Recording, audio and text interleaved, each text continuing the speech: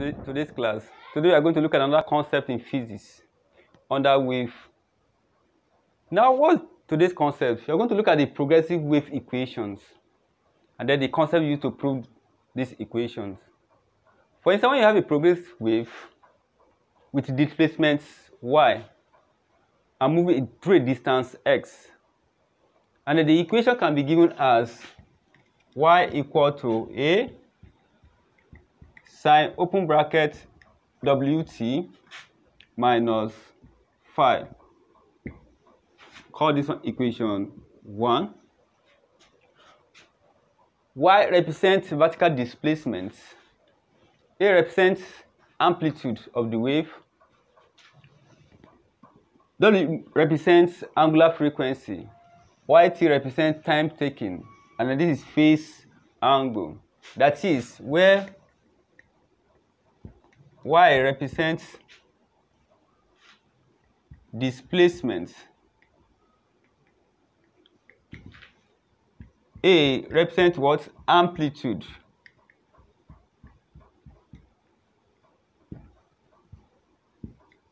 This sign represents angular frequency.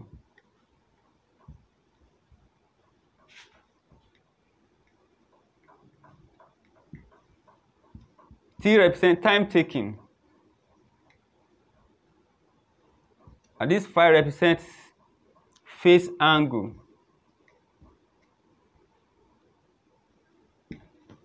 But recall that in simple harmonic motion, angular frequency is given as 2 pi f, where f represents frequency of the wave, while phase angle is given as 2 pi x over lambda.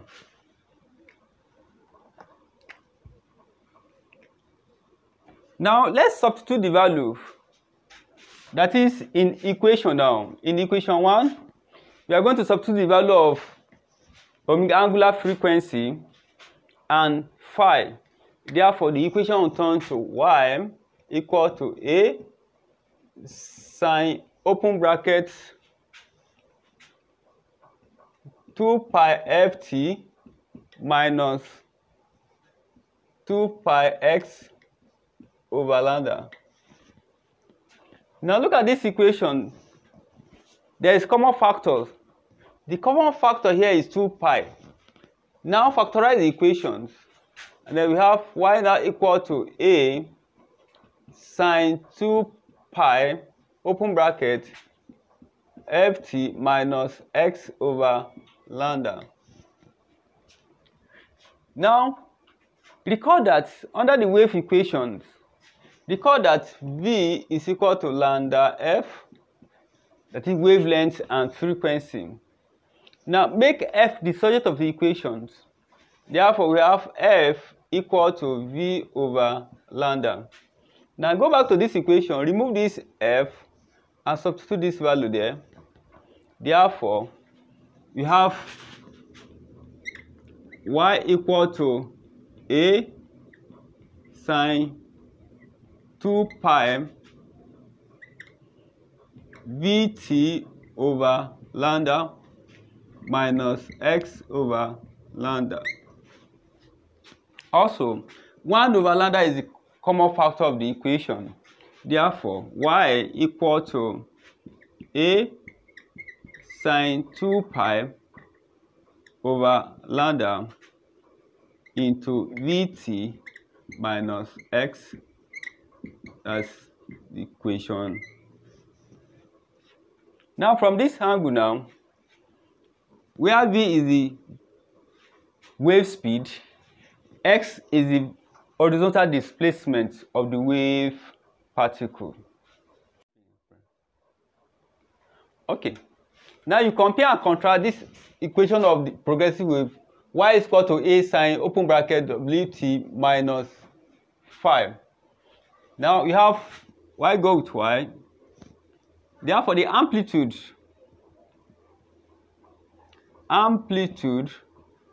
equal to 3.4 meter. And then angular frequency is 150. Take this value, equate it to this. Then we have WT, that is angular frequency, equal to 150 T. T go with T. Now angular frequency equal to 150. Remember that angular frequency is given as 2 pi f. That's 2 pi f equal to 150. Now make f the subject of the equation. This 2 pi. F now equal to 75 over pi. And then 75 over pi equal to 23.78 x. And then the next value, you obtain our frequency. And then remember that